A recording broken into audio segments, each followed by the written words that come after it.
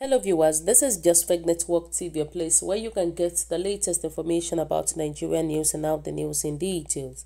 SARS operatives still on road, defying Igp'S order, Nigerians cries out. Following public outrage, Nigeria's Inspector General of Police Muhammad Adamu had on Sunday banned officials of the Federal Special Anti-Robbery Squad (FSARS) and other police tactical squads from carrying out routine patrols and other low-risk duties, but Nigerians says nothing has changed. Various road users shared their observations and experiences on Twitter between Sunday and Monday, suggesting that the FSARS operatives have yet to comply with the police chief instructions. Some of the conventional low-risk activities prohibited by the police had included stop and search duties, mounting on roadblocks and security checkpoints, as well as traffic checks. They are to concentrate and respond only to cases of armed robbery, kidnapping and other violent crimes when the need arises, the Igp'S emphasized. He added that their activities would not monitor and defaulting officers would be promptly arrested and investigated and prosecuted. It, however, appeared compliance levels are not absolute, as many people have reported seeing operatives of the controversial police unit on the road since the press statement release. Richie Emmanuel tweeted on Sunday evening that he was exalted by FSAR's personnel in Lagos State a few hours after the announcement. I left the house a few minutes ago for my shoot. SARS stopped me at Kako bus station. I told them who I am and showed them my videos and all. They searched my phone, and saw I was clean, he narrated. The next thing, they asked me how I got money to buy my phone. You can imagine these people, these SARS people that we're talking about. They don't even know what they are supposed to do at the right time. Let's go further. Which I told them. They went to my message and opened my bank SMS and said if I don't send them the money, they will shoot my leg and I can't dance anymore. I have to send them all the money in my account. Wow.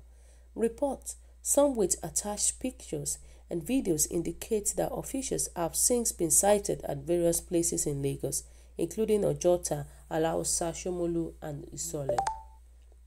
Other states where they were seen were Udi local government area of Enugu State, Benin State in Edo State, and Girea in Adamawa State. SARS operatives mounting roadblocks at Girea, Adamawa at the moment, despite the orders of the Igp yesterday, as applauded by the Vice President Segun Awosanya, convener of the End SARS campaign, tweeted at past 12 p.m. on Monday.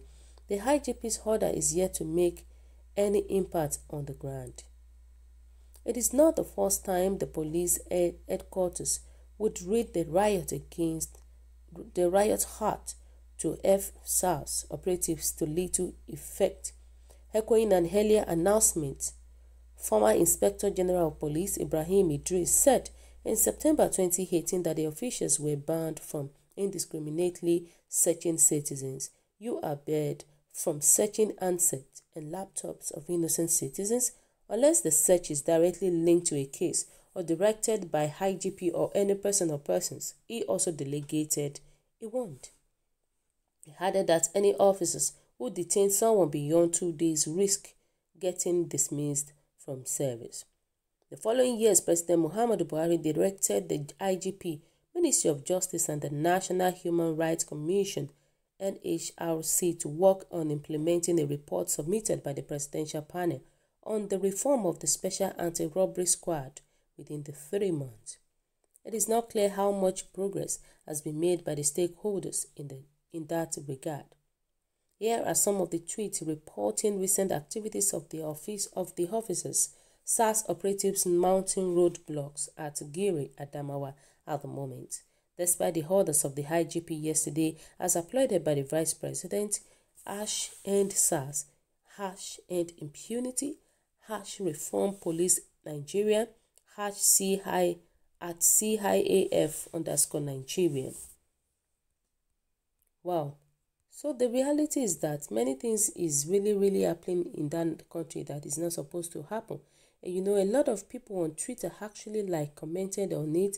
And you know, where some people were saying that I thought they put a ban on the half ÇR1, but I just passed by around the Keja Alausa with a young guy being arrested. We are tired. Harsh end ÇAR's brutality. Harsh end ÇAR's. Harsh end ÇAR's permanently now.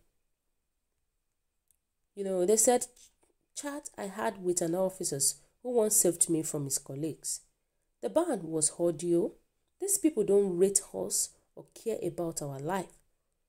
And that is just the reality about it. They don't care about Nigerian common man.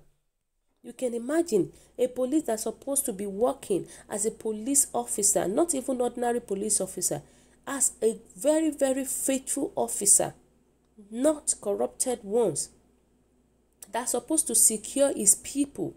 It is now that same police that is collecting money, taking bribes from people. You can imagine this person was saying that he had to withdraw all this money in the account because the police said if you don't do that, he's going to shoot you and you will not be able to sing again or dance. What kind of shameless securities that we have in the country? Unfaithful fellows, corrupted securities, the police, the soldiers, all of them, they are just there. They are useless set of people. What they are supposed to do, they will not do it. The people that they are supposed to deal with, they will not deal with them. They will start dealing with innocent ones. The people that does not even know anything at all. So this Nigerian government is becoming more poorer and poorer every day. And they are making it worse. It's getting worse and worse every day. Even the police officers, people, you will see police like this and you still be scared. Because you don't know the mind of those police. You don't know, maybe they are working for another people. What a shameful Nigerian leaders. What a shameful police. What a shameful security officers that we have in the country. So viewers, what do you think about this? What is your own take? Kindly drop your comments in the comment section below.